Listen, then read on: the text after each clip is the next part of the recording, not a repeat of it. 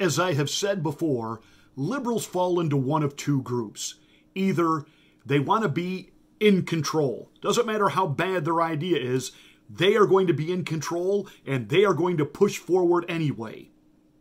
And then the other group of liberals are the group that they don't necessarily want to be in control, but they want to be controlled. They want somebody to tell me what to do, what to say, what to think. Here's a clear example. The backlash is overwhelming when it comes to cancel culture and wokeism.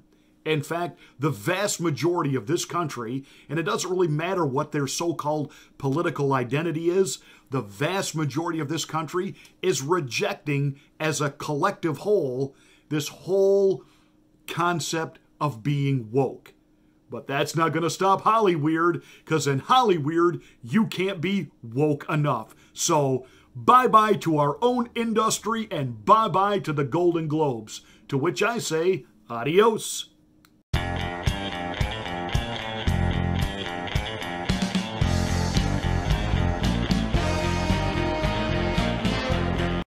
Did you ever know somebody who seemed to be hell-bent on destroying themselves? I mean, they were their own worst enemy. They didn't have to wait for somebody else to try to do them in or sabotage them. They constantly sabotage themselves. I've known individuals that no matter how good things were going for them, it didn't matter how well life was treating them, it didn't matter how blessed they were, they seemed to figure out a way to snatch victory away and walk in self-defeat and themselves destroy everything good in their lives. Take Hollyweird.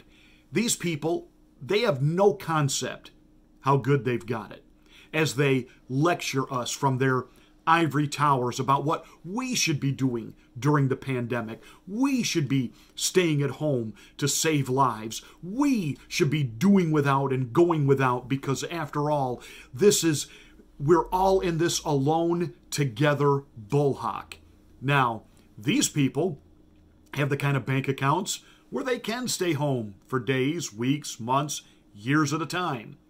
These are the people who live on multi-million-dollar estates while they lecture the rest of us about climate change and let's not waste the precious resources of our country and we need renewable resources. Yet they, like Al Gore and Leonardo DiCaprio, they've got houses that have the square footage of small factories, and they put out more carbon footprint than most moderate-sized factories. With all that they do, their backyards have been turned into wonderlands for their children. They've got their own water amusement parks, their own rides, their own tennis courts and basketball courts and swimming pools and etc., yada, yada, yada.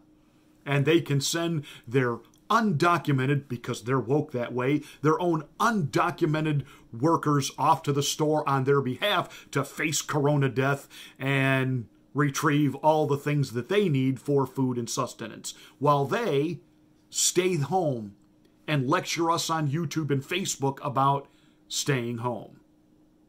Yeah, those people have killed their own industry. They've not only killed it with their overt political ideology, to where you even have people like Ben Affleck saying he doesn't care if conservatives or Republicans ever go see any of his movies. Really? Because, you know, we do make up more than half the country.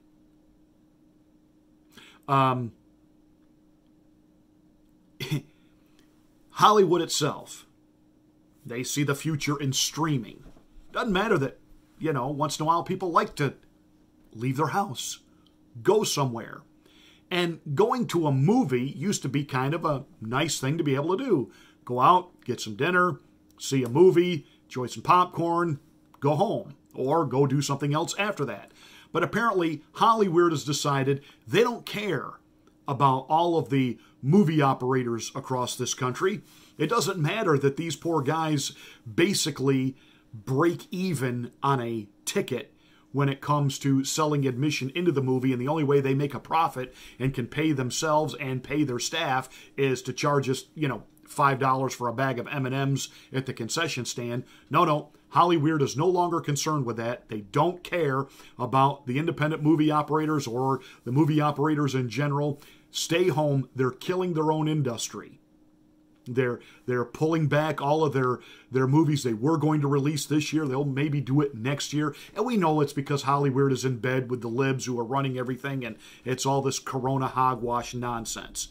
You guys want to, kill your own industry. I guess that's on you, because most of what you turn out is crapola anyway that nobody wants to watch. Case in point, the Academy Awards. Has anybody watched any of the movies that won anything? And every once in a while, out comes a movie that we go, yes!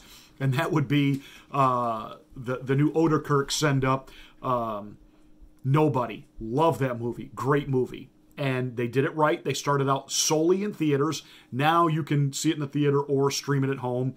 And where I live, people are going back to the movies. But Hollyweird is not interested in giving them anything to see. Why? Because they've gone woke. And now NBC has said they will not air the Golden Globe Awards, which, of course, are the awards presented by the Hollywood Foreign Press. And what is the problem? Not enough people of color. Okay?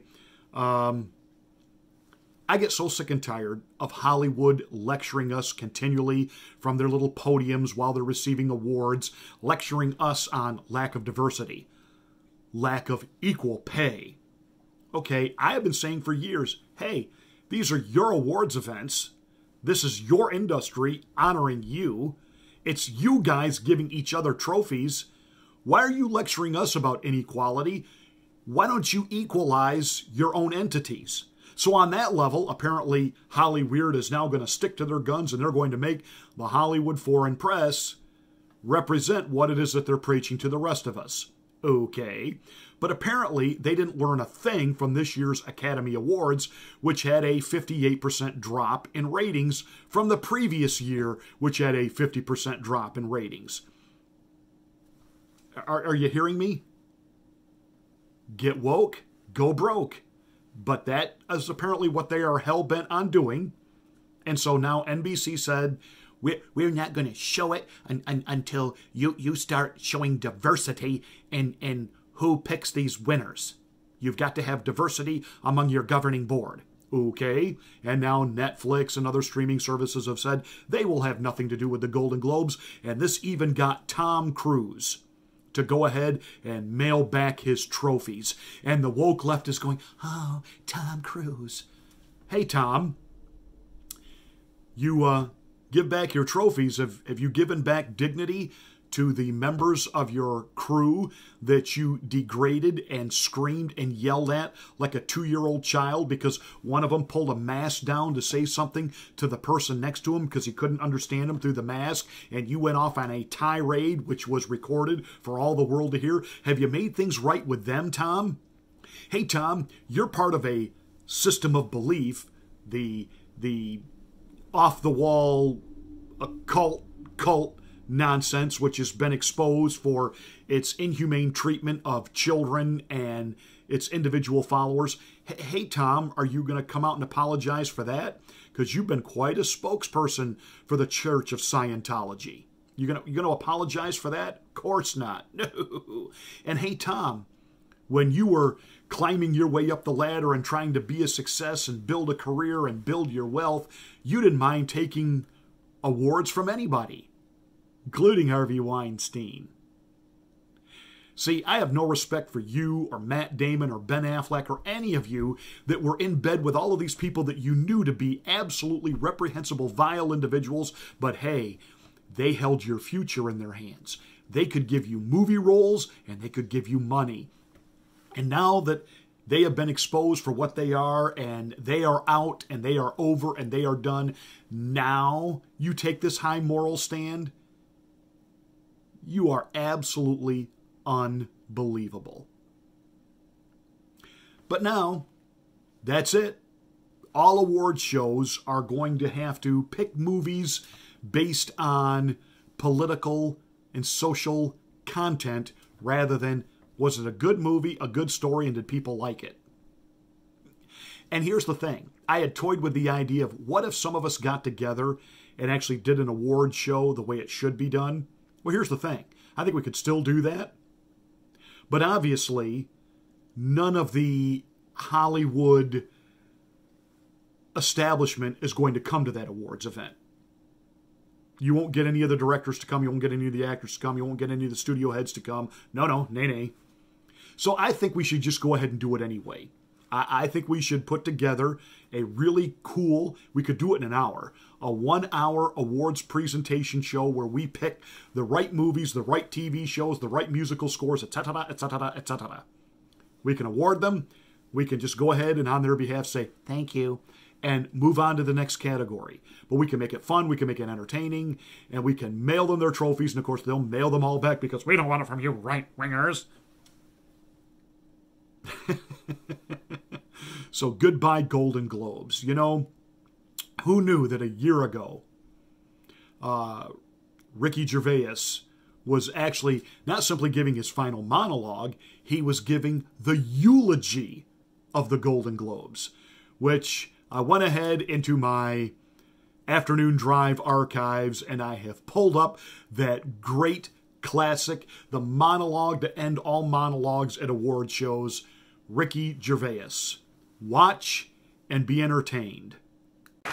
You'll be pleased to know this is the last time I'm hosting these awards, so I don't care anymore. I'm joking. I never did. NBC clearly don't care either. 5th time. So, I mean, Kevin Hart was fired from the Oscars because of some offensive tweets. Hello? Lucky for me, the Hollywood Foreign Press can barely speak English, and they've no idea what Twitter is, so I got offered this gig by fax. So let's go out with a bang, let's have a laugh at your expense, shall we? Remember, they're just jokes. We're all going to die soon, and there's no sequel. So, yeah, remember that. But you all look lovely, all dolled up. You came here in your limos. I came here in a limo tonight, and the licence plate was made by Felicity Huffman. So, no, shush. It's her daughter I feel sorry for, okay? That must be the most embarrassing thing that's ever happened to her. And her dad was in Wild Hogs. So, lots of big celebrities here tonight. I mean, legends, icons, yeah? Look, at this table alone, Al Pacino, Robert De Niro, but...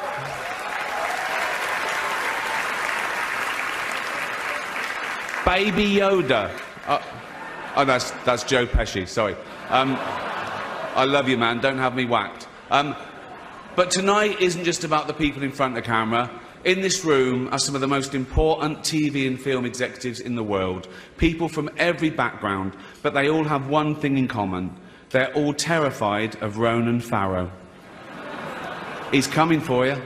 He's coming for you. Look, talking of all you perverts, it was a big year.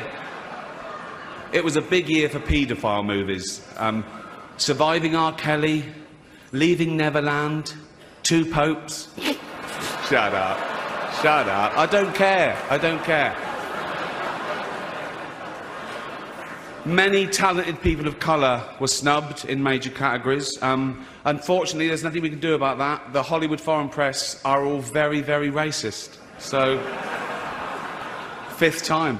So, we were going to do an in memoriam this year, but when I saw the list of people that had died, it wasn't diverse enough.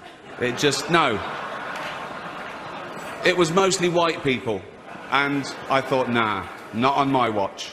So, maybe next year. Let's see what happens. No one cares about movies anymore. No one goes to the cinema. No one really watches network TV. Everyone's watching Netflix. This show should just be me coming out going, well done Netflix, you win everything, good night. But no, we've got to drag it out for 3 hours. You could binge watch the entire first season of Afterlife instead of watching this show. That's a show about a man who wants to kill himself because his wife dies of cancer, and it's still more fun than this, okay? Spoiler alert, season 2 is on the way, so in the end he obviously didn't kill himself, just like Jeffrey Epstein. Shut up. I know he's your friend, but I don't care. You had to make your own way here in your own plane, didn't you? Right. But seriously, most films are awful, lazy, remakes, sequels. I've heard a rumour that there might be a sequel to Sophie's Choice. I mean, that'd just be Meryl Streep going, well, it's got to be this one then.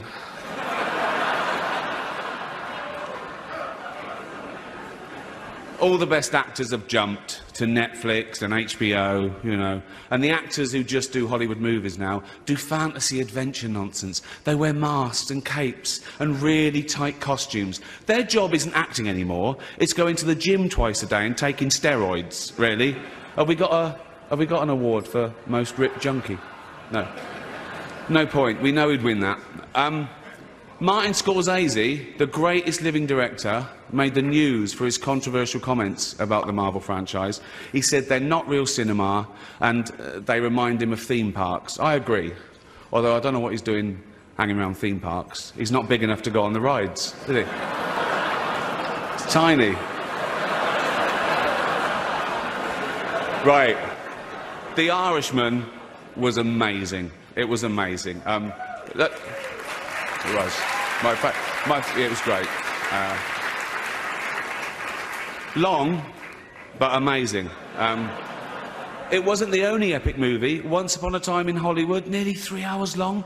Leonardo DiCaprio attended the premiere, and by the end, his date was too old for him. So...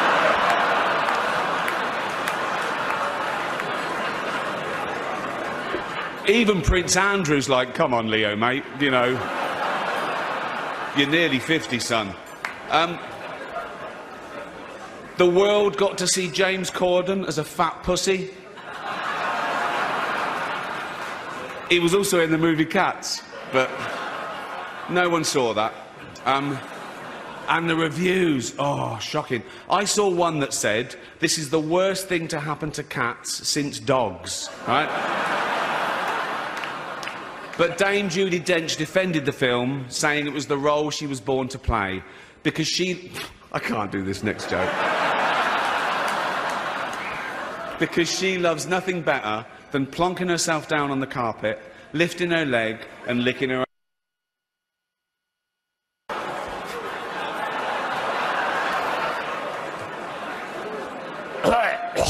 Furball.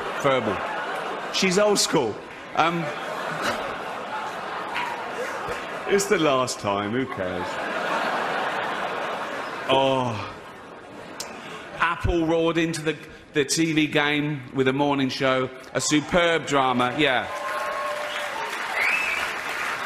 A superb drama about the importance of dignity and doing the right thing, made by a company that runs sweatshops in China. So, well, you say you're woke, but the companies you work for, I mean, unbelievable. Apple, Amazon, Disney. If ISIS started a streaming service, you'd call your agent, wouldn't you? So, if you do win an award tonight, don't use it as a platform to make a political speech, right? You're in no position to lecture the public about anything. You know nothing about the real world. Most of you spent less time in school than Greta Thunberg. So, if you win, right, come up, accept your little award, thank your agent and your God, and... So... It's already 3 hours long. You know, the faux look of shock on people's faces like Tom, Forrest Gump, Hanks, it's worth it. It's worth it. You know what makes this so brilliantly, bitingly funny? It's true, and he nailed these people. He nailed them, he nailed them, he nailed them. Awesome. Hey, that's it for this rant. Thank you so much for watching. Give us a thumbs up and a like, and let's really piss off YouTube. Share this video around. We've got to build up our subscription base. You see, their algorithm keeps pulling us back. I've had so many of you tell me, Pastor Marty, I went in and checked my subscription status, and you were right. They cancel it. I didn't cancel it. I went and even checked. I had smacked the bell, and I wanted to receive notification of all of your videos, and I see that they changed it to some of your videos, and I didn't do that. They did it. Yeah.